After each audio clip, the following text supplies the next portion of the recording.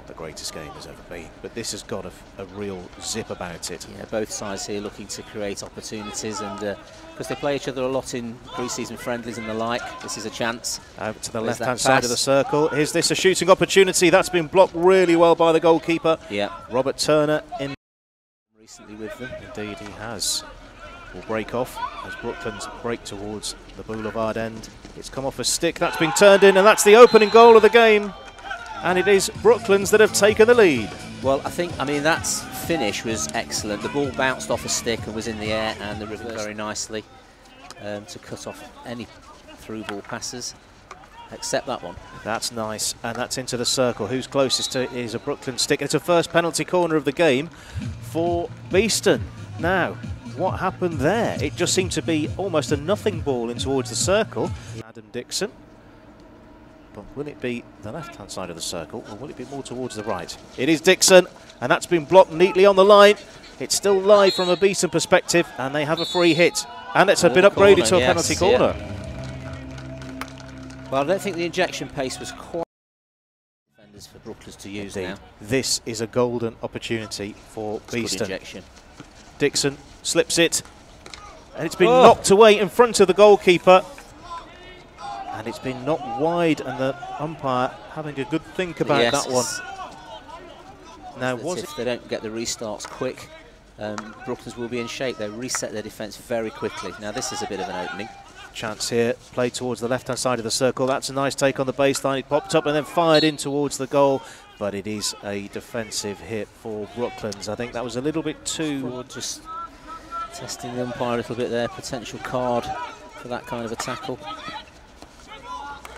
Look how quick, here we go into the D. Oh, important touch, but that probably worked in the favour of the attacking team.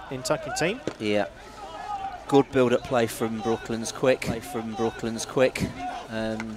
Beeston have got that one sorted out there, and away they come again. The pace has gone up another notch, and that's that is a nasty tackle. I think that might well be a card. Andrew Rusbridge is the player who came in at the side against Robbie Gleeson. I was just looking down at the note.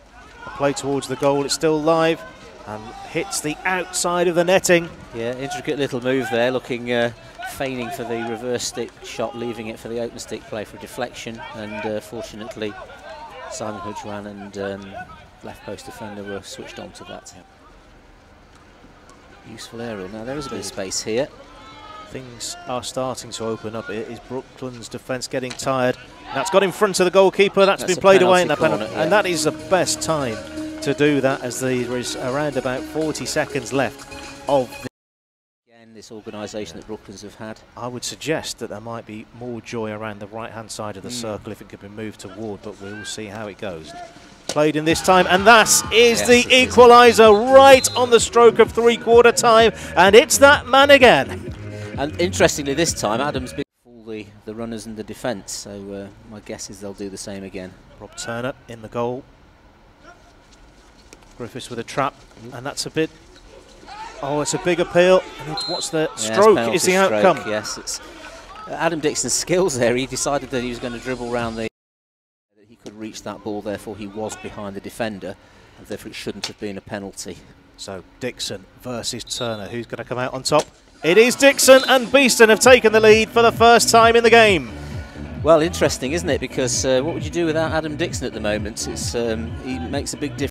Creates as many chances as possible.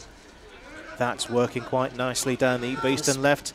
There's the shooting chance, powered in, and that's the third for Beeston. How about that?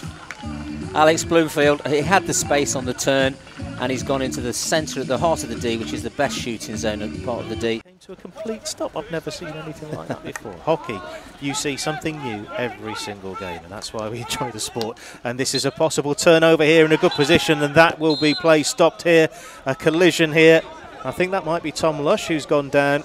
Yeah, a bit of a coming together of the players. And we've got the information on the screen. The player of the match, and unsurprisingly, after putting 2 goals into the back of the net, it is Adam Dixon who's been awarded player of the match. And I think, is that it? We have come to the end of the game. What an unusual end to a